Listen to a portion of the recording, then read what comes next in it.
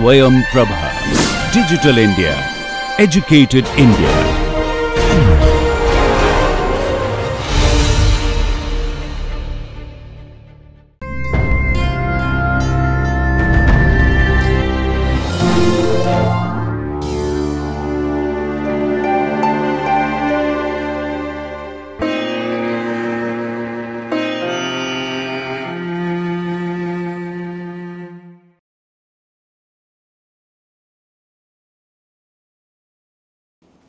Hello, I'm Dr. Anju Kagal, and here I'm back again with another episode on mycobacteria.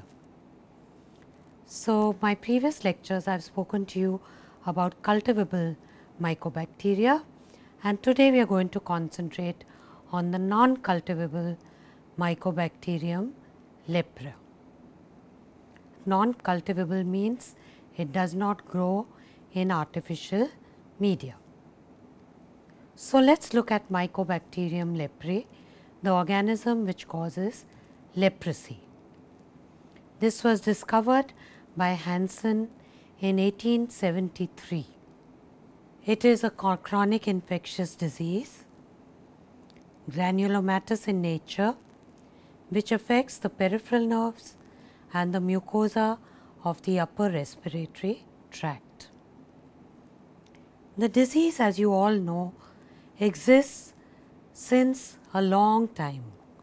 In fact, in the Middle Ages, patients were ostracized, and there used to be many leper colonies where they were vanquished to. And this was done because the disease causes a lot of physical disfigurement. In fact, in the 19th century, leprosy was believed to be a hereditary ailment. In a country like India, and there are still almost more than 10,000 cases of leprosy being reported per year, and these patients are also stigmatized and ostracized by society.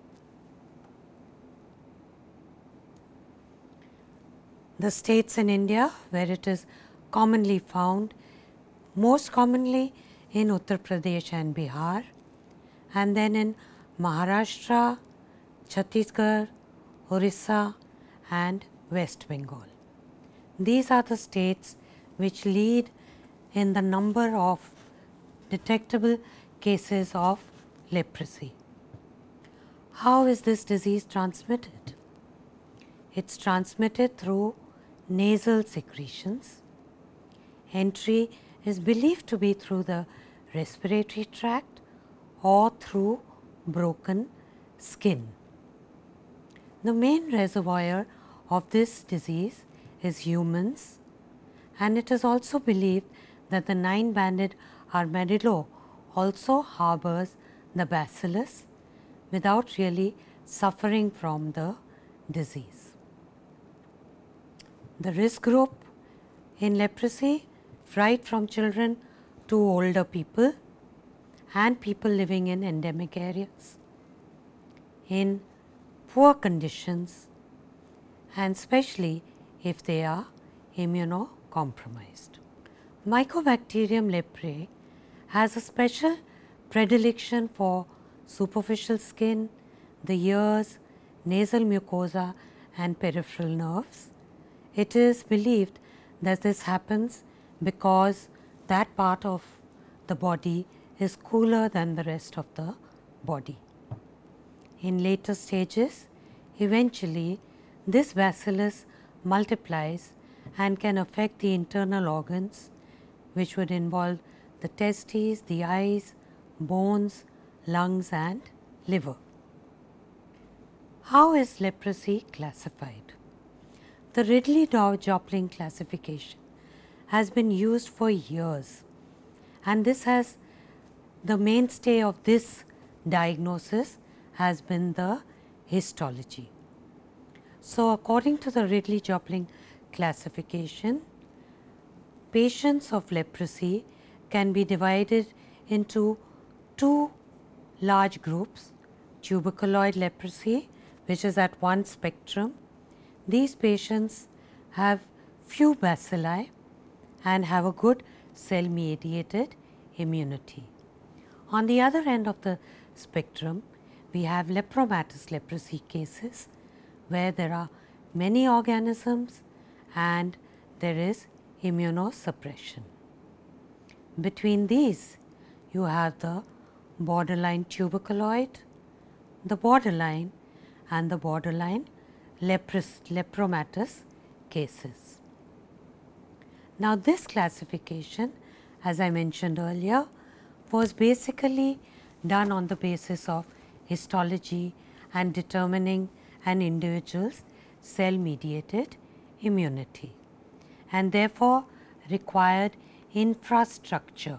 The WHO classification is a more field friendly classification, which means that it is possible to diagnose cases even in the remotest area, and this depends on counting the number of skin lesions, based on which the disease is divided into paucibacillary or multibacillary. In paucibacillary leprosy, a patient has 5 or less lesions, whereas in multibacillary lesions there are more than 5. Now, this method helps in determining the kind of treatment that a patient gets. To demonstrate this, let me discuss a few case studies with you. We will start with the first case study. A 25-year-old male presented to the OPD with a non-healing ulcer under his right big toe, quite similar to the picture you see in this frame. Now, this ulcer developed following a minor injury which occurred 3 to 4 months back. The patient had been going to his local GP, but did not get any respite and the ulcer was not healing. On further questioning, the patient reported that prior to developing the injury, he had had tingling numbness in his right hand and right foot. Over the months, he also found that very often his footwear would slip off and he could not feel the heat of hot objects. So often when drinking a hot cup of tea, he found that he had developed burns on his hand. So here you have a 25-year-old male patient who's given a past history of tingling numbness and loss of sensation in the right hand and foot, and a non-healing ulcer. On examination, the patient had hypopigmented patches on his legs, upper part of the arms and torso, and these patches were anesthetic. In addition, on the knee he had annular reddish plaques with satellite lesions. His posterior tibial nerve as well as ulnar nerve were thickened and he had the beginnings of a claw hand. The clinician suspected that the patient had borderline tuberculoid leprosy, and since he had more than 5 lesions, he was labeled as multibacillary.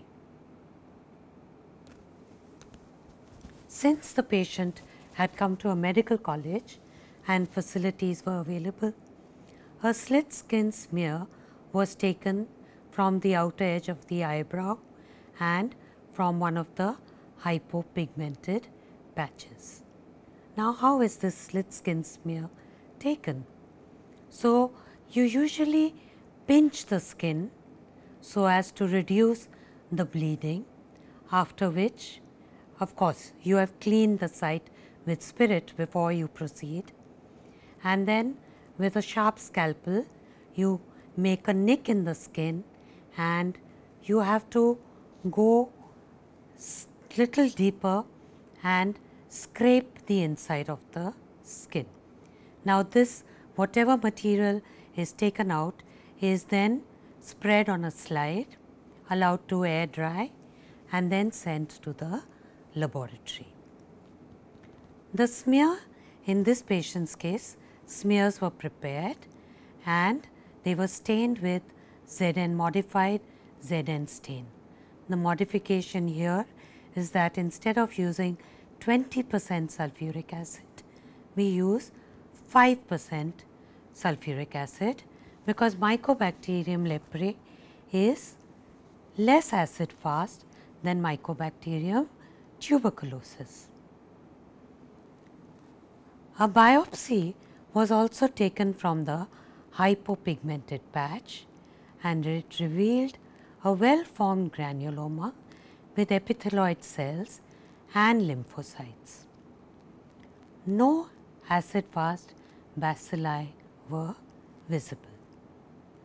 All these findings confirm that the patient was suffering from borderline tuberculoid leprosy. Appropriate multi-drug therapy consisting of rifampicin and clofazimine once a month under supervision, as well as dapsone 100 milligram daily and clofazimine 50 milligram daily unsupervised, was given for a period of 12 months. The patient was cautioned to be careful about touching hot objects and to wear covered footwear so as not to cause any further injury on his feet. Now we come to another case study. Sahil, a 50-year-old beggar, presented with bilateral tingling numbness both in his hands and feet, a glove and stocking kind of tingling numbness. When he presented, he had typical leonine facies as is seen in the right side picture of this frame. This leonine facies is a typical feature of lepromatous leprosy. In addition, he had loss of eyebrows, as you can see in the left side picture, and there was thickening of the ear lobes and facial skin. Slit smears collected from the ear and eyebrows showed many AFP, and a biopsy from the earlobe did not show any granuloma, but plenty of foamy macrophages filled with cigar-shaped bundles of acid-fast bacilli. The stain used for the biopsy was a white Ferraco stain, and a typical picture of this is seen in the photograph in this slide. Diagnosis of lepromatous leprosy was started and multi-drug treatment for multibacillary leprosy was given to the patient for a period of 12 months, after which he responded. This is a picture of how a patient appears after treatment. So, let us look at the laboratory diagnosis of leprosy. So, smears, like I told you, slit skin smears are made, or you can collect nasal secretions or a nasal scraping, or you can again take a slit skin from a hypopigmented lesion. Now earlier these smears were prepared from 6 different areas, which included the buttocks, the chin, the cheek, the forehead and ears, and multiple slides were made. Now this has been reduced to only the eyebrow and the lesion, and again multiple smears are prepared. Staining is done with modified Zn stain using, yes, you guessed right, 5% sulfuric acid. Again you look for acid fast bacilli in parallel bundles, and these cells are also referred to as Virchow cells or lepra cells, and these can be seen in the photograph on this slide. So the bacteriological index is calculated by adding up the score of all the smears and dividing by the number of smears seen. You can also do a morphological index. Here you do a percentage of uniformly stained bacilli out of the total number of bacteria in a tissue smear. This is useful in assessing prognosis and response to treatment. However, with the new WHO classification, these tests are not used unless you are faced with a patient who is not responding well to therapy. Okay, to complete the picture, laboratory diagnosis, we can also do a biopsy, and as I mentioned earlier, we do the Phyt Farraco stain, which is also a kind of acid fast stain, in which we will look for foamy histiocytes containing acid fast bacilli. Cultivation of these bacteria in artificial media is not possible, but the animals in which it can be grown are, first of all, the foot pad of the mouse. In the upper right hand picture, you can see the foot pad of a mouse which has been inoculated, and there is a granuloma formation. Then the second picture shows you a 9-banded armadillo, and you can also grow this in the slender loris.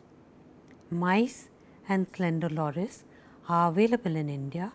The 9-banded armadillo is mainly found in South America, and it does not breed well in captivity. Monkeys and chimpanzees can also be used. Now, when you want to inoculate the foot pad of the mouse, we usually take tissue from a patient of lepromatous leprosy and grind it before inoculating it in the foot pad. The lepromatous granuloma appears after 6 months, and this inoculation is usually done to confirm a dubious diagnosis. In cases where there is drug resistance, and to evaluate antimicrobial activity of newer drugs. The Lepromin test. This is actually an intradermal delayed hypersensitivity reaction in which we use the Dharmendra antigen or the Mitsuda antigen, and it is usually done to classify the stage of leprosy. There are 2 types of reaction which a patient presents with. The first is the Fernandez reaction, which appears about 24 to 48 hours after injection. The patient will have erythema and induration of 10 to 30 millimeters diameter, and it may be followed by a Mitsuda reaction where there will be an erythematous nodular lesion 3 to 5 millimeters in size, which appears 3 to 5 weeks later. In tuberculoid leprosy, you get a positive delayed reaction, and in lepromatous leprosy, there is no reaction. This test is not a diagnostic test and is used mainly to classify leprosy, to determine the prognosis, to see if the patient is converting from lepromatous to tuberculoid, and it does not indicate prior contact. Serological tests have not been very helpful in the diagnosis of lepromatous, in the diagnosis of leprosy. There is an antibody test. This test demonstrates antibodies against the phenolic glycolipid 1. It's a latex agglutination test. High titers are seen in untreated lepromatous leprosy, whereas low titers are seen in tuberculoid leprosy. Titers decrease after treatment, and it may be used for the diagnosis of borderline cases and for follow-up of patients. However, as I mentioned, this test is not used routinely. So, you will be wondering how I am talking about antibodies here. Leprosy, being an intracellular organism, mainly is controlled by cell-mediated immunity.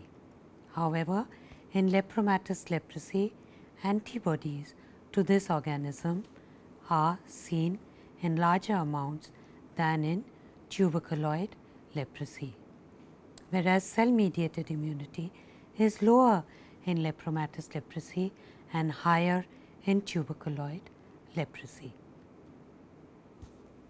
Now, let us look at some of the complications or sequelae of lepromatous leprosy. Now, these usually occur in patients who have not taken treatment. There can be necrosis of the bony cartilage and the bones of the nose, leading to saddle nose formation. When the posterior tibial and median nerves are involved and there is anesthesia in the limbs, trophic ulcers can develop in the anesthetic areas, and the patient can land up with infection, as you can see in the upper picture, and osteomyelitis sometimes, leading to loss of digits, as is seen in the lower picture. If there is involvement of the eye, usually the patient presents with photosensitivity. There will be reduced vision, and on examination you would see retinal scarring and uveitis. The patient can also get glaucoma, and this can also lead to blindness. If there is laryngitis, there will be hoarseness of voice. Testicular atrophy can lead to sterility, and in some patients they may also land up with a terminal amyloid disease. Ulnar nerve involvement can lead to claw hand formation. Now, I move on to another aspect of leprosy, and these are the immune reactions seen in patients with leprosy. These are usually acute episodes which are an expression of immunological instability, and they are a major cause of tissue injury and morbidity.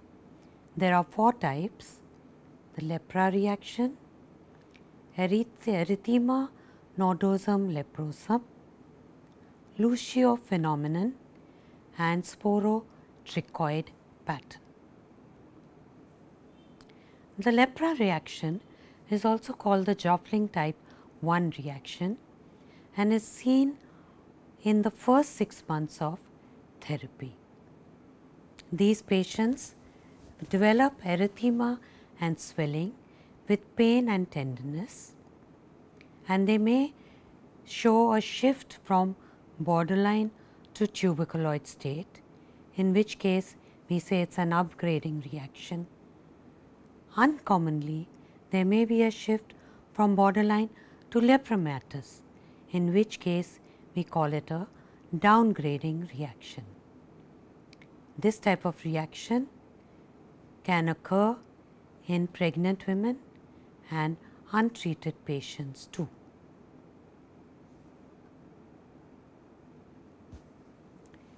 Erythema nodosum leprosum is seen in about 25 to 70% of lepromatous cases, very rarely in borderline lepromatous leprosy.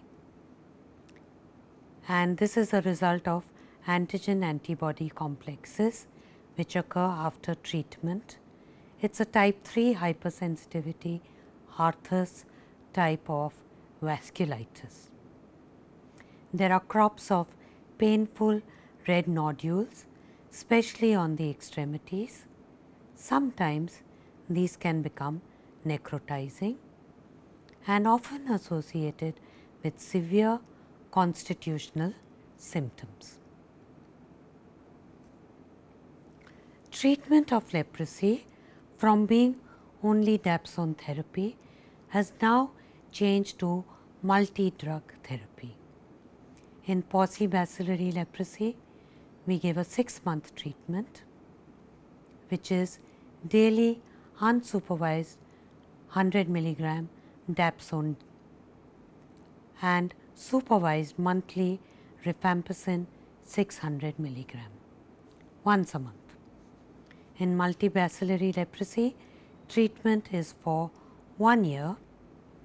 Here again, there is daily unsupervised administration of 100 milligram of dapsone and 50 milligram of clofazimine therapy, and monthly supervised administration of rifampin 600 milligram and clofazimine 300 milligram.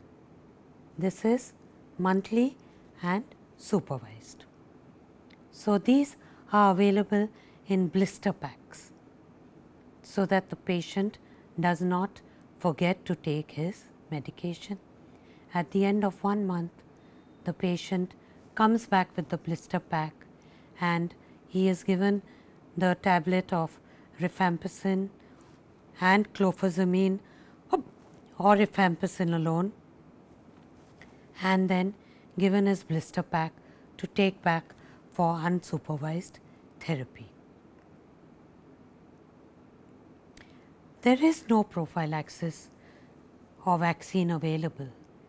There are many vaccine candidates, as we call them. In 1928, BCG was used to prevent leprosy. In 1980, Indian Council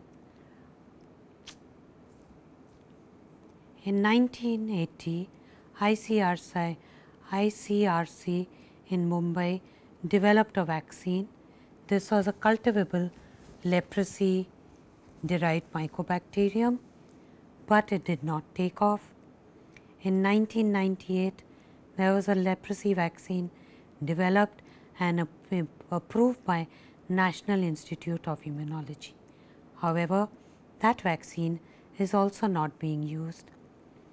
And in 2006, 2 specific antigens, MLO405 and ML2335, which are useful for antibody detection and possible candidates for vaccine, are being studied. But so far we do not have any vaccine available. So, to conclude, I thought it would be useful to show you this slide of the diagnosis of leprosy. So, in the top columns, we look at the WHO classification of paucibacillary and multibacillary leprosy. The bacteriological index in the case of paucibacillary cases would be in polar tuberculoid, that is TT cases, 0. In case of borderline tuberculoid, it would be 0 to 1 plus. In borderline multibacillary, the bacteriological index would be 1 to 3 plus, and in borderline lepromatous, it would be 3 to 5 plus, and in the case of lepromatous leprosy or polar lepromatous, the bacteriological index could be 5 to 6 plus. The skin lesions will increase from paucibacillary to multibacillary, as will the nerve involvement. Paucibacillary or polar tuberculoid leprosy is usually stable, as is lepromatous leprosy. So, both ends are quite stable, and the in between BT, BB and BL are unstable, and patient can slip from one to another. Of course, the bottom part of the slide shows you how we do the calculation for the number of bacilli present in a smear. So, with this I conclude my lecture on leprosy. Thank you.